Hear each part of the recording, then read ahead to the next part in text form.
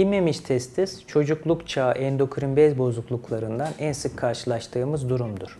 Gerek Avrupa kılavuzlarında, gerek Amerika kılavuzlarında inmemiş testisle doğan bir çocuğun 6 ay civarında tedavi edilmesi önerilmektedir.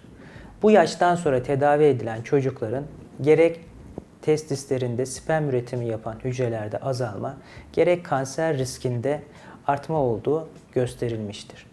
Ergenlik öncesi yakalanan çocukların hemen hemen hepsinin inmemiş testisten dolayı testislerine indirilmesi gerekmektedir. Eğer çocuklar ergenlikten sonra bize başvurmuşsa, bunların testislerinin alınmasının aileyle tartışılması, ileride testis kanseri riskini azaltmak açısından önemlidir.